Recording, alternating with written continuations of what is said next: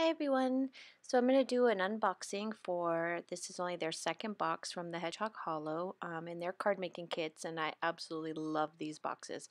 So I'm going to go ahead and open this up and take a peek inside. They really did an excellent job on this month's box.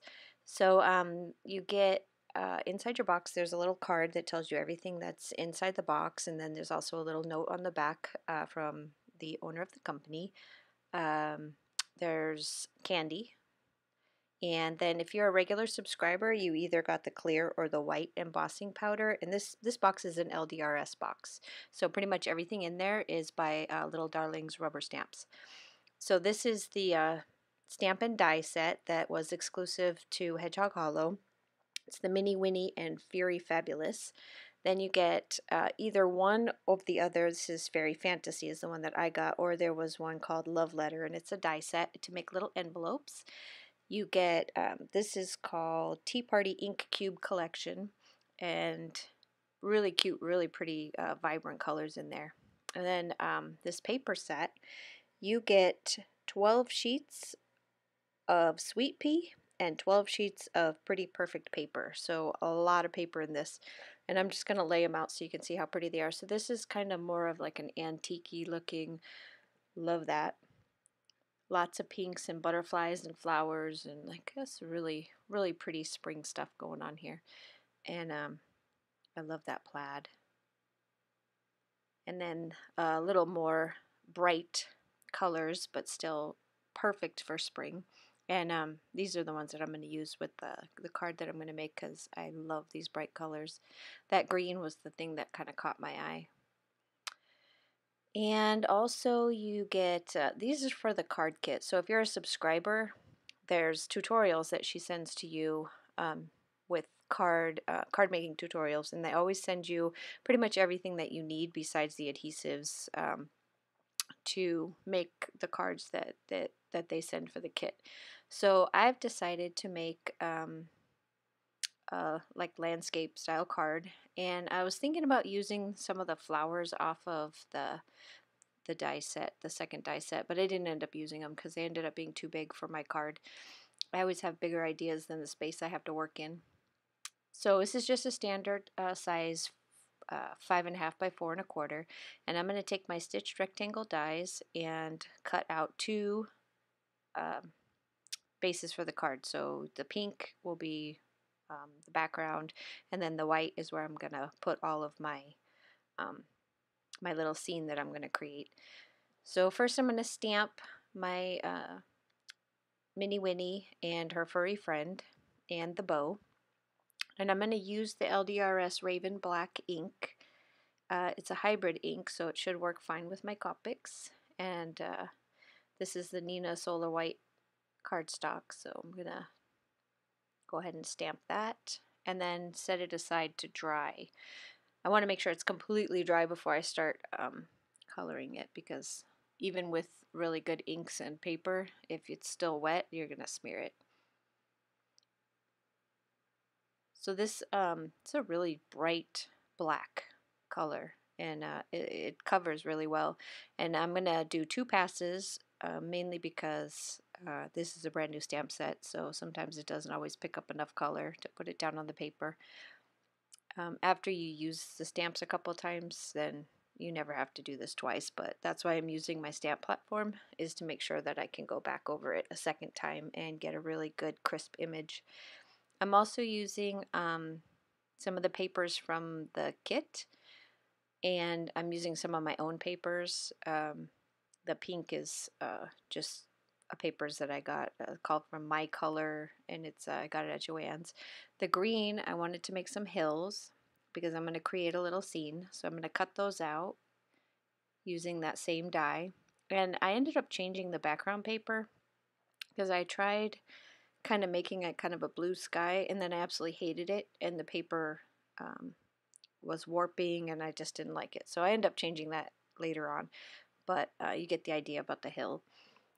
And then I'm going to go and color my images, and I'm using Copics to color, and I'm not going to show you the coloring because I'm a terrible colorer, so I just do what I like, which is what I think everybody should do. But before I do that, I am going to stamp inside the stamp set, there's little flowers, and so I'm using the LDRS little stamp colors that they gave us. I'm using the La La Lavender, there's Pink Tutu, and Key Lime Pie, and I'm going to stamp out 6 of those little flowers, and I'm going to use them as part of my my scene there. And I'm going to take all of these, and I'm going to go to my Copic collection, and I'm going to try to find the Copics that match these colors as best I can, because I want to color them in and then use my white gel pen to highlight the flowers. So once I'm done coloring everything, then we'll put the whole scene together. Here's everything all done, and so I've cut out some grass, and I have my sentiment, just the beginning parts of my sentiment, which I used white embossing powder on, and it's using the same colored cardstock that I used for the grass. I cut out a couple of clouds, and that little heart came from the cloud, and I thought it would be cute on the furry friend's little collar there, so I put a little heart on his collar. And the colors for the Copics that I used was just me taking my my paper to my colors and then finding things that matched. So you can't really see it on her dress unless you get really close, but there's green in there, and it's the same color that I used for the flowers. So the pink and the green from the flowers is what I used for her dress. So now I'm just gonna start putting together my scene.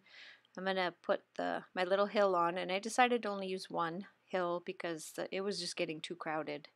When I was trying to scene build and decide where everything was going to go, the 2 hills was just too much. So this one I'm going to do directly on the background paper, and then the grass I'm going to pop up with some little foam adhesives, because I want her and the puppy and some of the stuff, I want it kind of both behind and on top of the grass. So I'm going to adhere the grass with the pop-ups, and I will trim all that down after. It's easier to just put it on and trim it than it is to try to figure out the size, because you're always short, or at least I am.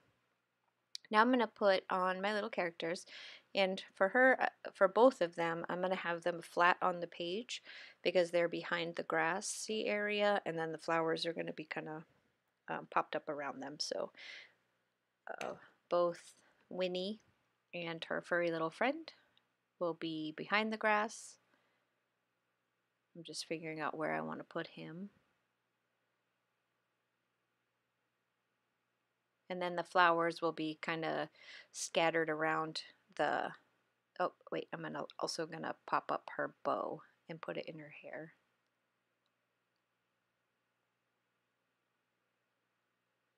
And my little flowers, a couple of them will be popped up, and the rest will be sitting either on the grass or behind the grass.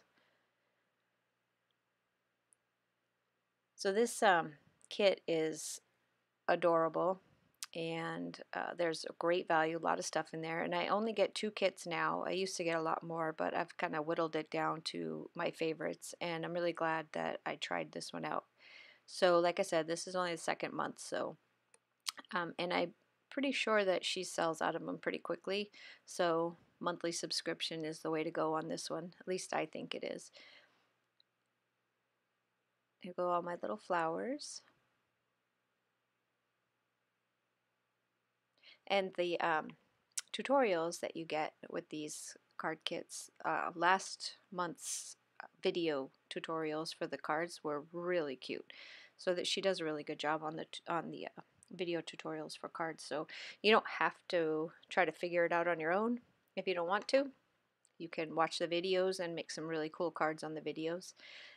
My little clouds, I didn't want them to get buried in the white background, so I took some of the Distress ink, it's the milled lavender, to just kind of barely kind of go around the edges, just to give it a little bit of pop so you can distinguish between the cloud and the white background. You can barely see it, but it's just enough. And I'm just going to kind of tuck those behind my characters. I'm going to pop this up my saying on the side. And I'm just going to leave it hanging off the edge until I put the card together. Then I want to pop up my panel. So I just got some fun foam, cut it down to size, and attach it to the back of my little panel here. I'm going to pop that up.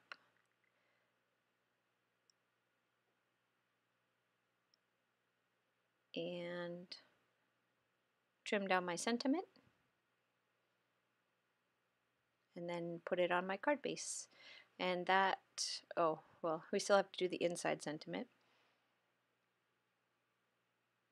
I like using the fun foam because it's thinner, and it makes it easier for shipping out all of your cards, because I actually do really ship out these cards to my family and friends, birthdays, holidays, whatever. I just sent out a whole stash of Easter cards. So you can pick any of those, but since I put have a on the front, I decided to put Furtastic Day on the inside. And again, I'm using the Raven Black ink. Oh, I'm sorry, I used Furry Fabulous Day. So there's my card. It's all finished, and I hope you get at least one idea from this kit. And if you want to go get it, I'll leave a link below. You can go and check out her website. Here it is all done. Thank you for stopping by. Have a great day.